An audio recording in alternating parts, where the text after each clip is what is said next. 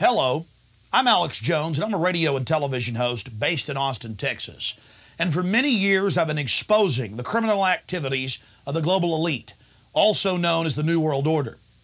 In past films, we've documented the centralization of power, the move towards world government, the attack on the nation state, self-defense, the Second Amendment, family values, that is, the family itself, as well as private property rights. But time and time again in my research, I come, well, eye to eye with something that's even hard for me to believe. And that's that the elite, again, the so-called establishment kings, those that know best, the visions of the anointed ones, are obsessed with the occult, from presidents to governors to the heads of industry. We've all seen the stories of presidents and first ladies obsessed with their astrologers making national policy decisions upon their recommendations, spiritual guides, shamans in the White House. My friends, it gets far worse than that. Now, I personally am a Christian, but even an atheist should be concerned about the information we're about to bring forward in this new documentary film, The Dark Secrets Inside Bohemian Grove. You see, for over 120 plus years in Northern California, in Sonoma County, on a 2,700-acre secluded redwood grove, leaders from around the world, prime ministers, chancellors, presidents, governors, again, the heads of industry, banking, academia, the media, Hollywood, only a select few, a little over 2,000 people, travel there to engage in bizarre, ancient Canaanite, Luciferian, Babylon mystery religion ceremonies. At least that was the rumors. And so I went to the library and got on the internet and saw many of the mainstream news articles admitting that world leaders do indeed go there, and they fly into San Francisco and other surrounding cities and drive out into the rural hills and mountains of Northern California, and that these stories have been coming out that they worship some 45-foot stone owl god. And then I began to read some of the documentation on this Moloch character of the Old Testament, mentioned many times in Leviticus. That's in the Bible. Why are world leaders traveling to the middle of nowhere to worship this thing? Well, I had to check it out for myself. And I'm proud of my team. Mike Hansen, Violet Nichols. They traveled with me there. We talked to some of the locals discreetly. We successfully infiltrated, with the help of some of the locals and Channel 4, World of Wonder, British television that teamed up with us. And I successfully infiltrated through the Secret Service, through the guards, through the Sonoma County Sheriff's Department. We were inside 4 hours. That's only one day out of the 2 weeks that they meet there for the admitted Summer Fire Festival of the Bohemian Club. Well, basically, that's enough for me. It's hard to even describe it with words, and I hope that our hidden cameras can give you at least a small piece of what I witnessed. To have world leaders engaging in this type of sickening behavior, oh yes, there's much more to come. Mock human sacrifices, they claim, just shocks the very foundations of what Americans believe their leaders to be. And then to have it intimately connected with world government. It doesn't make a lot of sense until you research history. All throughout history, spanning back into the midst of the beginnings of civilization, we see world leaders from the empires of old, from the Aztec kings and priests, to Babylonian leaders, to ancient Rome, engaging in twisted behavior.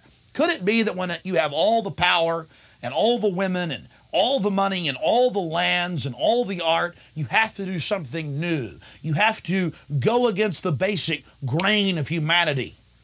You have to get off in a sick way. That's what we witnessed in Northern California, July 15th, 2000. Get ready to go inside the Bohemian Grove.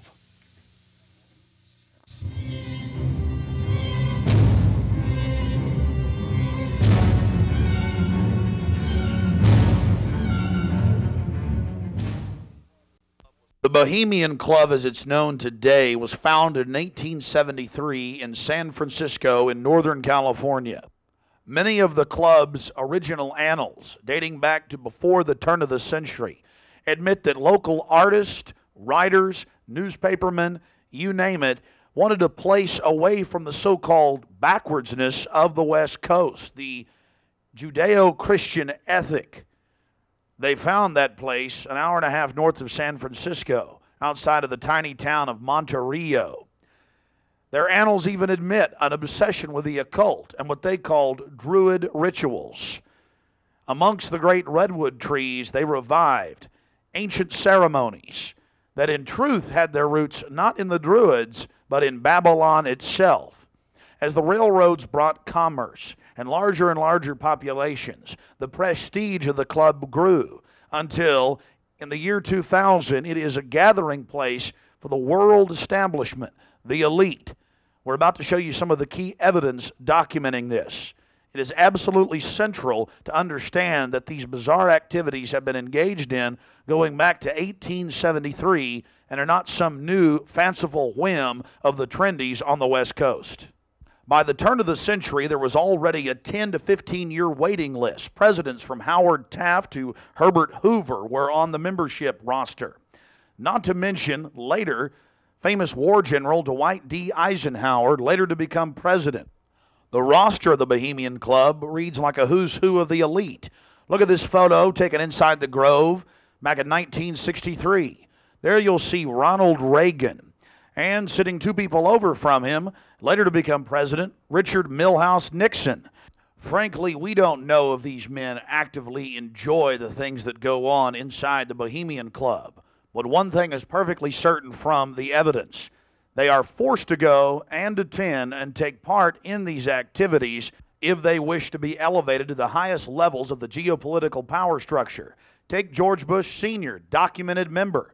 And then, of course, there's his son. Now, the last 4 generations of Bushes have also attended the Skull and Bones Society at Yale, well known to be steeped in the occult. Then there's Bill Clinton, a frequent attendee. Upon closer inspection, the entire federal government at the highest levels is infested with Bohemian Club members. And it doesn't stop there. America's private run-for-profit Federal Reserve Bank, from its very inception in 1913, has been run by prominent members of the Bohemian Club. Central Bank Chairman Alan Greenspan was seen leaving the Bohemian Grove only 1 month before he was appointed chairman of the Federal Reserve. He had to be a made man to be a member of the most powerful cabal on the planet. Historical records are clear from major universities. The Manhattan Project was planned and instituted and run from the Bohemian Club. All of this going on in an atmosphere of bizarre revelry. You're looking at an illustration from a November 1989 issue of Spy magazine. Spy goes undercover with Henry Kissinger, Merv Griffin, and William F. Buckley Jr. The story was clearly a shill, meant to misdirect the intensifying media coverage that the Grove was getting in the late 1980s. The writer's spin is obvious. They're just masters of the universe, big frat boys blowing off steam. We'll get back to this article later. Because you can clearly see that the mantra in the spin story has been picked up as a front by all the local media. Sure, they're elitist. Sure, they have some bizarre rituals. But what's the big deal? They're just having fun. If that was the case, why would David Gergen, presidential advisor to President Clinton, resign from the Bohemian Club and 17 other organizations when it was revealed in 1993? Organizations like the Trilateral Commission, the Council on Foreign Relations, the Bilderberg Group. But it's not just the Washington Times and the Sacramento Bee. You're looking at an illustration from the pages of Parade magazine, February 22nd, 1981. This story was the most accurate and revealing, detailing the so-called mock human sacrifice. Former German Chancellor Helmut Schmidt wrote extensively in his memoirs, Men and Powers, a Political Retrospective, goes into great detail about the secret establishment running the world, the Trilateral Commission, the CFR, the Bilderberg Group, and of course, ladies and gentlemen, the Bohemian Grove, a place that he often talked about being a wonderful hideaway, a place to spend time with Nelson and David Rockefeller, and to talk about world government and steering societies. On page 225 of Men and Powers, he talks about it being one of the most astounding places he had ever visited in the United States, and how that feeling intensified over the years with subsequent visits. The book goes on for page after page discussing the corporate, private, governmental infrastructure of world government. Going back to the Spy magazine spin piece, they have lots of rosy illustrations of drunken establishment types dancing around having fun with the rituals going on in the background. They even admit that they wear bizarre Ku Klux Klan style robes. And there's even a photo released by the Grove of the ritual being engaged in. They talk about the incredible security surrounding the Grove. And they even admit that a corpse, a sacrifice, is borne across the lake. But it's all in good fun. We did massive research on the occult. And one of the libraries we visited was that of Professor Tex Mars of Aeronautics. He also has written literally dozens of books on the occult. His library was very revealing about the obsession of elitists throughout history with the occult. Front group after front group to conceal and really subvert. But behind all of these groups, there is a small cadre or elite, a core. And what you have done, I think, with the Bohemian Grove is you have exposed one of the premier organizations of the whole New World Order arrangement, you might say. Of course, we can go back in history, all the way back to ancient Egypt, Babylon, or Greece, Rome.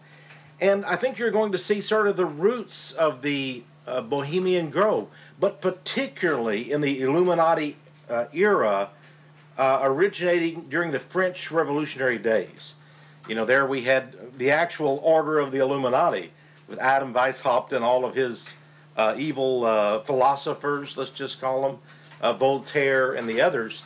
And that has come up all the way to today. Hitler, of course, was a Bohemian.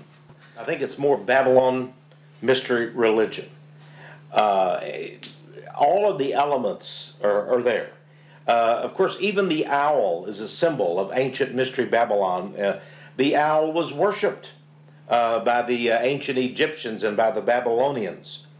And it's interesting to me that many of the members of the Bohemian Grove have in their homes, as I understand it, small figurines of owls.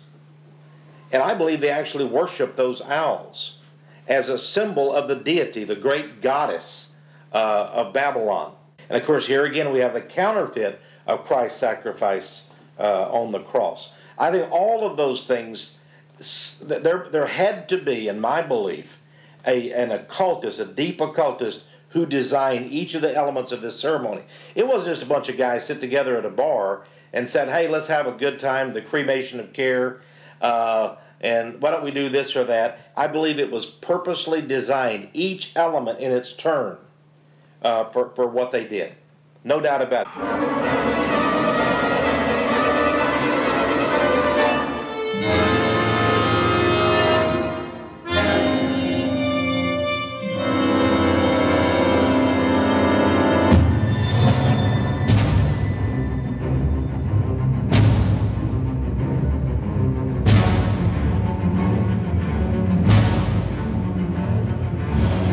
Slide the metal end into the buckle and adjust by pulling on the loose end of the strap.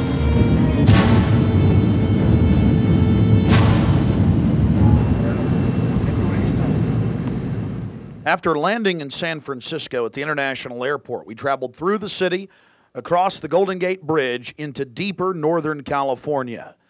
Northern California, home to the giant sequoia redwoods. From there north to Santa Rosa, going west on Highway 12. The gateway to Bohemian Grove.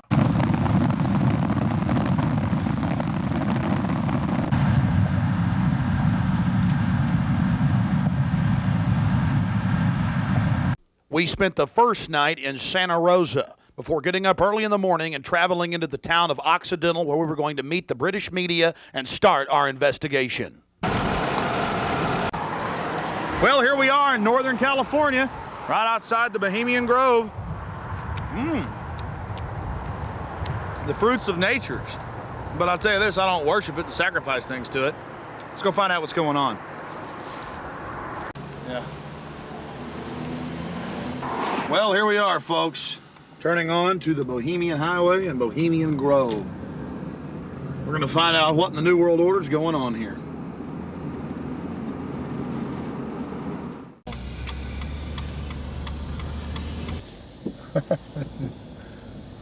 Thank you, Park.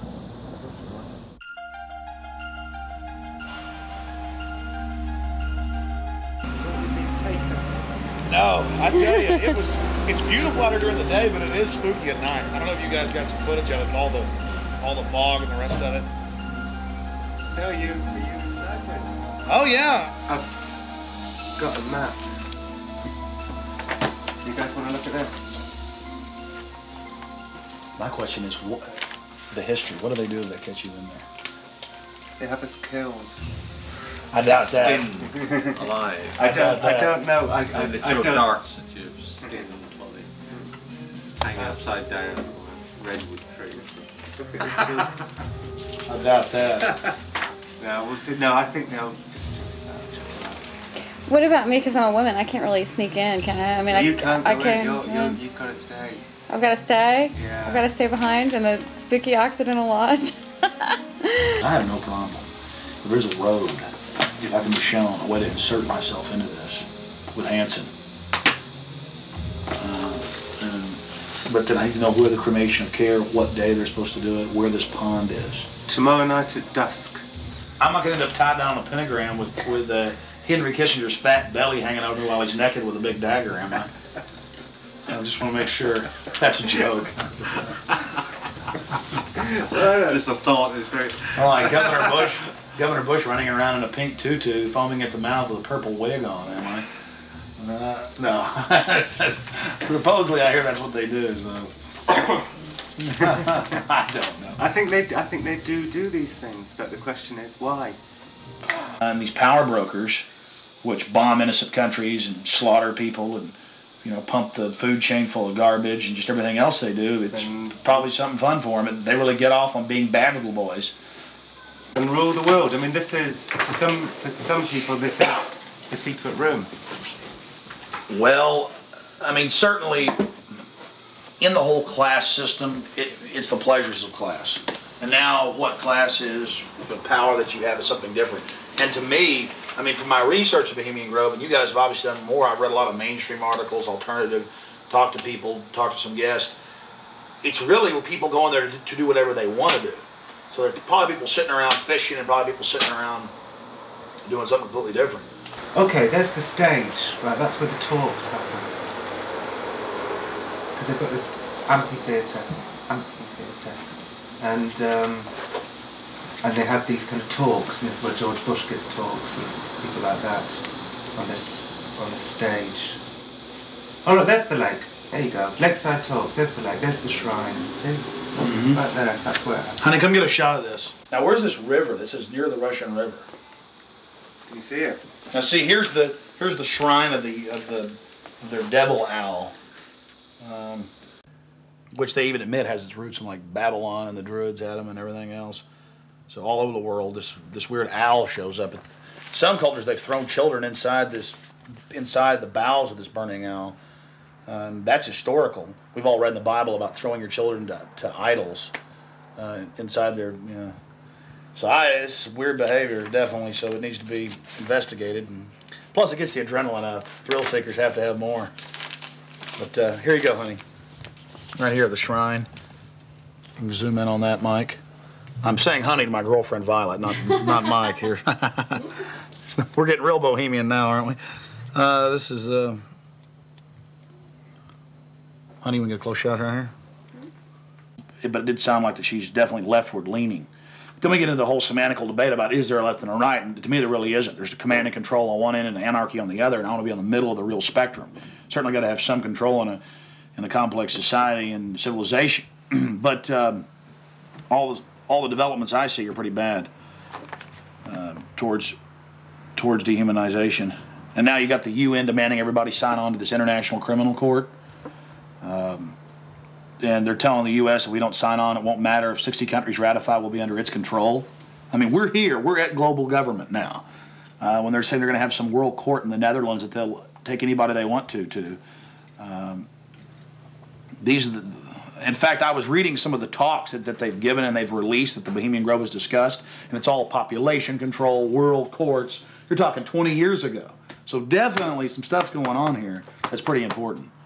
But is it the ultimate elitist retreat? I would imagine those we don't even know the names of.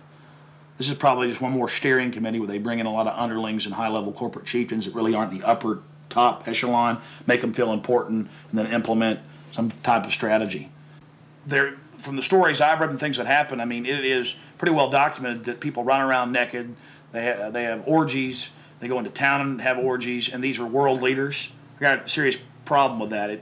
Just by the very nature of how this, to me, Bohemian Grove is probably a way to compromise people. You want to be in the New World Order Club. It's like a big kid fraternity. And just like in fraternities, you have to do weird things. Here, you probably do weird things. But I got a problem with governors and presidents and prime ministers and corporate chieftains running around and doing this when they have so much power over what happens in the public domain. They have a responsibility to disclose what they're doing. So I think it is important, like you were saying, to somehow try to maintain some security and not be way out in the open because they'll call in a bunch of security. Like he often is. I hear he really enjoys himself here. I think Henry Kissinger will be here. Yeah. Well, if I got a stink detector, we'll be able to find out where he's at. I was like, everything evil you can imagine, Kissinger's always involved in it. Isn't he a Republican, though? I'm not a Republican. That's the point I keep making. This whole Democrat-Republican deal is a complete... People always go back to that, though. Probably like in your country, you've got Labor and you've got the Tories over there, and it's all the same people behind closed doors. It's just a big joke. And your leadership, our leadership, it's all the same people. I mean, you do see a fight going on, but it's two different management teams of the same system, bidding for control. What I call the CEO jobs of Slavery Incorporated.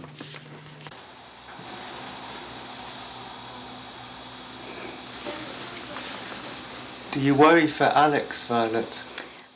I do. I just, because Alex gets so impassioned by what he's doing that sometimes I'm afraid that he might be a little bit, reckless or maybe a little bit too fearless. I worry about Alex when he drives down the street to come home. Especially I used to worry about him when he had come home every night from the same, radio studio at the same time in the same car.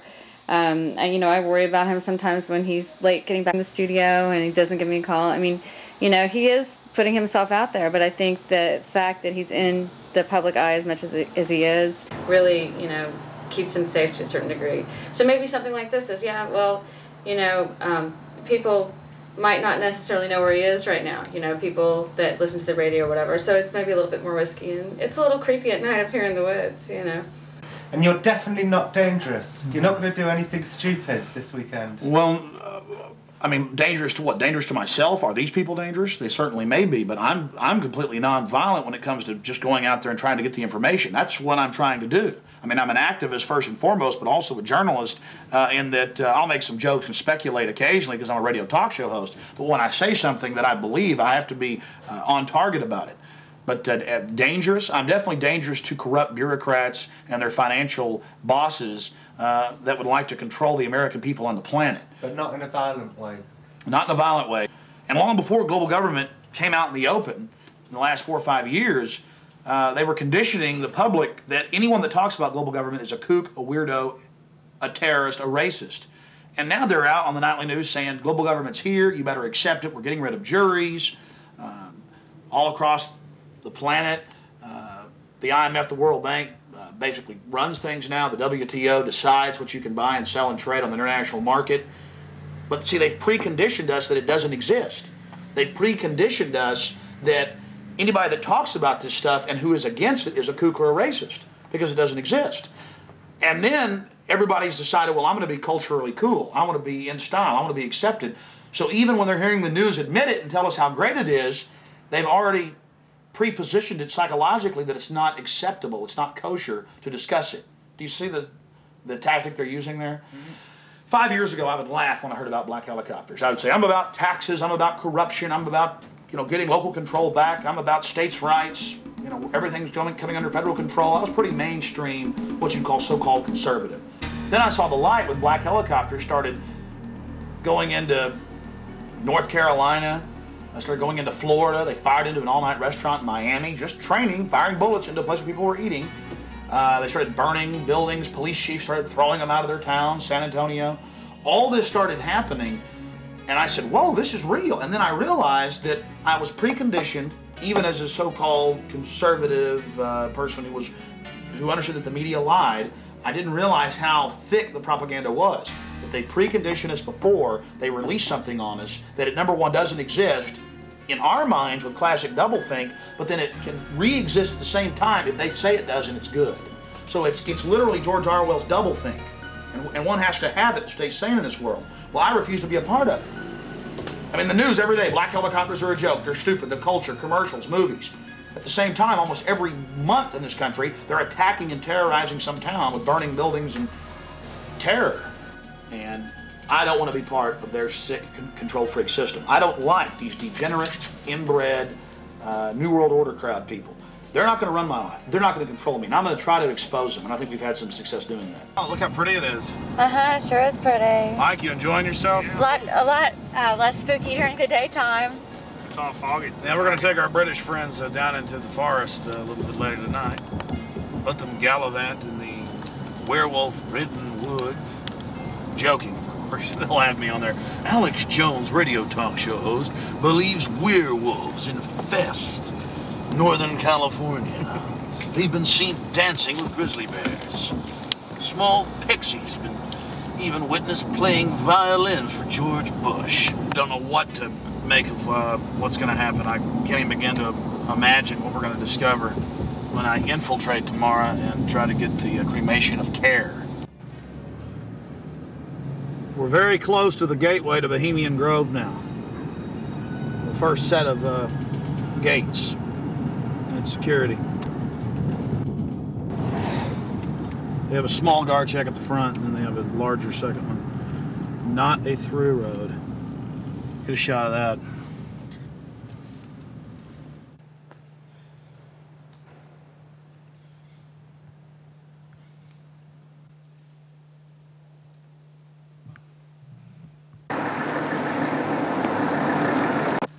There's a guard gate right over there, a small guard gate, and then back further, an even more elaborate guard gate with surveillance cameras, you name it. Not a through road, ladies and gentlemen. Right up here in Northern California.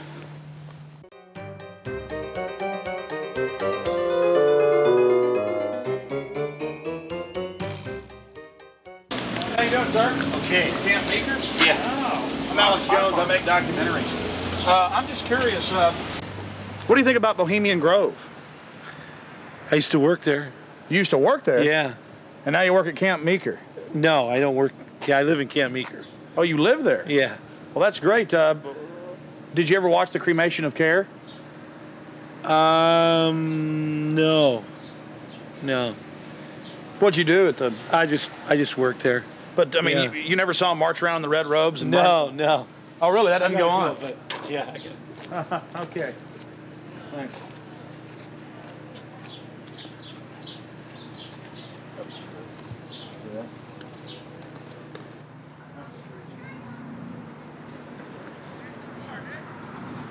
What have you guys heard about Bohemian Grove?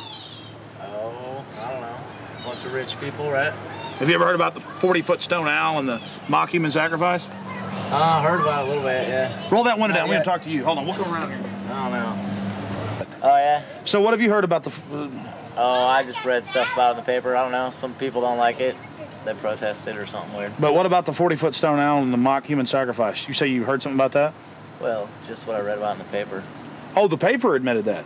Well, no, I don't know if they admitted it. They just said people go protest it.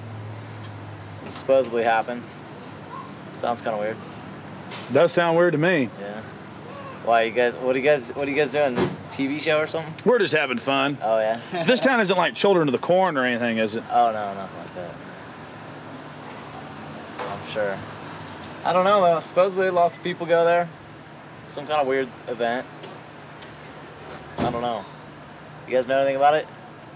You don't know. What would you say if we told you that they sacrificed a human in effigy in mock to a 40-foot stone owl in black and red and silver cloaks? Sounds kind of different. Do you think it's good to have? Possible, talks down.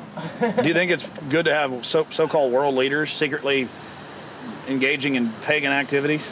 I can't say it's that great. No. Why would you have a problem with that? Well, I don't know. It could be all right. Depends how you look at it. Kind of relativist worldview, huh? Yeah. Got to sacrifice care to the winds, huh? I don't know. Could just be for fun, or they could really be weird. They run around naked. Run around naked and freak out. There you go. Have you heard that? Yeah, absolutely. Actually, to tell you the truth, here's a funny story. What have you heard? Okay, go ahead. No, this is the truth. A couple years ago, I was down the road, just down Yar, past Camp Meeker, and I was stopped with a friend of mine. Now, Camp Meeker's right outside Bohemian Grove. That's an affirmative. Yes. And we were down the road, and we were stopped there because we were just having a cigarette, hanging out, taking a break, and some Secret Service men actually pulled up behind us and asked us what we were doing and why we were there. This is true. They were like, "What are you guys doing? Where are you at? Why are you parked here? What's going on?" And asked us a whole bunch of questions. What our names were, who we were affiliated with, where we lived, all kinds of stuff. Sort of interrogated us. Did you answer their questions? Totally.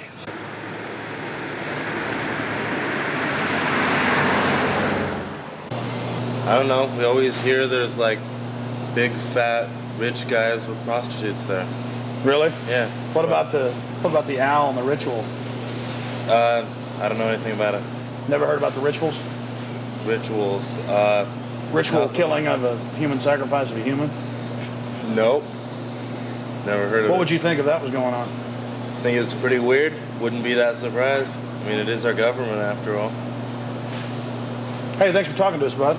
You know? Hey, I like your shirt. Declaration of Independence. Yeah. All right, man. Take care. All right. We're talking about the Bohemian Grove and trying to see what locals think about it. How it's all secret and all these fat cats there and the supposed strange rituals that go on. Are you a local? No, but she is. What do you think about the Bohemian Grove? Well, I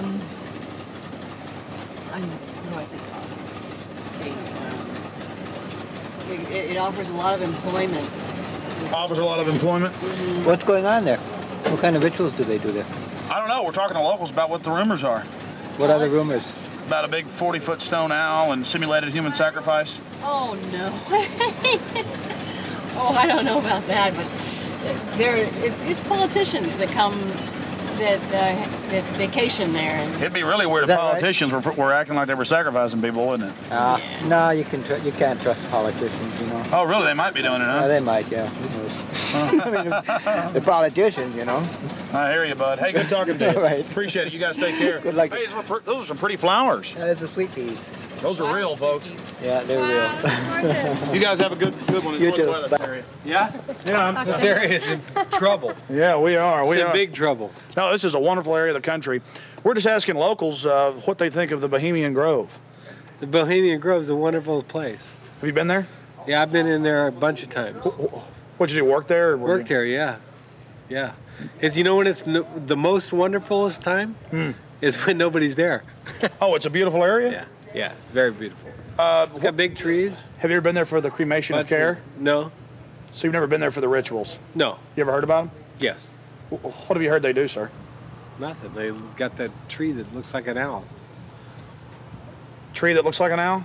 Tree or rock, or it's a carving, or it's where the stage is. But have you heard what they do during that? No, I have no idea what they do during What would you say if we told you they burn a human being in effigy? They don't really do it. They burn it in effigy. I don't know what that means. Well, they have like a dummy that looks like a person under a black blanket. Huh? They take it up there and burn it. Oh, I don't know. Pretty weird. Huh? Pretty weird. Yeah, I've never seen that. How long you lived around here? I don't know. How old am I? 20, 40 years? Yeah. Really? Oh, your whole life? Yes. What's your name, sir? My name is Raul. lizards. Yeah, this is vital roots. How long has Vital Roots been here? A couple years. Couple years. The Bohemian Grove? Yeah. Yeah, I think a lot of politicians, a lot of big wigs, making a lot of big decisions. Oh, really? Do you think it's good that they get together in secret and make all these so-called decisions? Do I think it's good? Yeah. No, of course not. Do you? What about the rituals? Have you heard anything about the rituals that go on there? Oh, there's all kinds of rumors about rituals that go on there. What type of rumors have you heard? Don't make me go there. Please, come on. We're trying to talk to some locals. I'm just wondering. It's interesting. Well, I really don't know that much about it. You know, what I've read in books. There's books out about it. Oh, you've read books on it, huh? I had a book that was published in 1956 that was written about some of the rituals. Because now it's been going on for 120 plus years. Yeah. I think they said they just had their 120th something anniversary. Yeah. What would you say if I told you that there's a 40-foot stone owl and that they burn a human being in effigy, not in real life, but in effigy? I wouldn't believe it. You wouldn't believe it? Nah. I think it's a bunch of garbage. So you doubt there's a stone owl, and you doubt that they... Well, I wouldn't doubt there's a stone owl. Maybe there's a stone owl, but I wouldn't think that that's kind of, you know, rumors it's rumors, you know, what the word implies, pretty much. Just a conspiracy. Yeah, it's just a bunch of hearsay. Pure conspiracy theory. Whatever. What have you heard about the Bohemian Grove? It's where all of the, like, FBI and you're talking about the Bohemian Grove. Yeah, it's like the quote-unquote elite and presidential retreat. Have you heard about the rituals that go on there? No, I haven't. Well, the people who have more money than the rest of us in the world are a bit different. They're stingy. They want to hoard it all for themselves. And they think they're going to go to heaven. They're not. Because they don't know how to provide or do as Jesus told them to. What would you say if I told you that they sacrifice a human in effigy before a giant 45 to 50-foot stone owl? I would say that's probably why they're going to hell.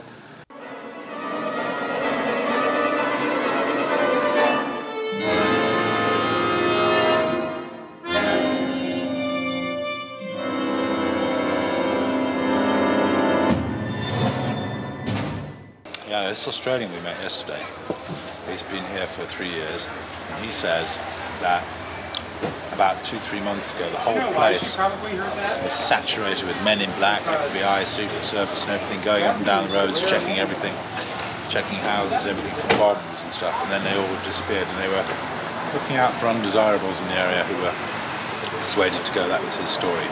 And now we're going to talk to him. And now we're going to infiltrate. I think we should go and see what we can see. The public has a right to know. They do. The public may have a right to know, but the people in this cafe, I think, shouldn't know. I agree.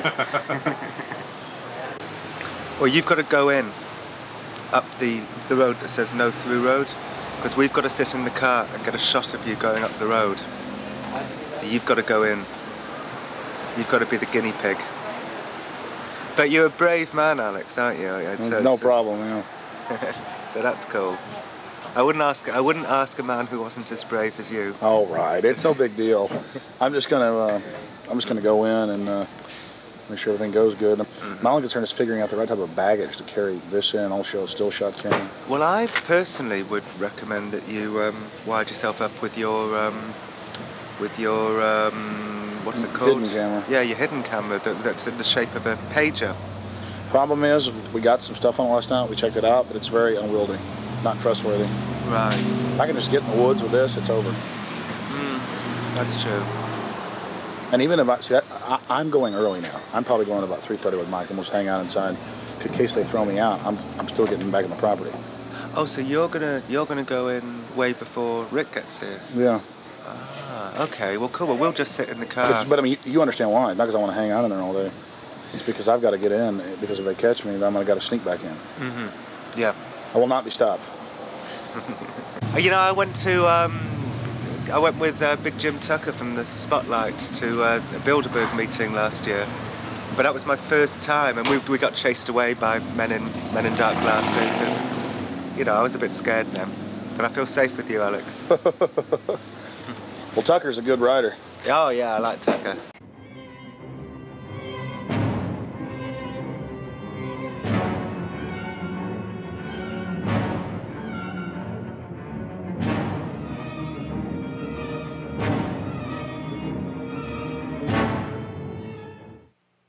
It was the night of July 15th, 2000. Mike Hansen and I were about to attempt the first ever successful infiltration of the Bohemian Grove.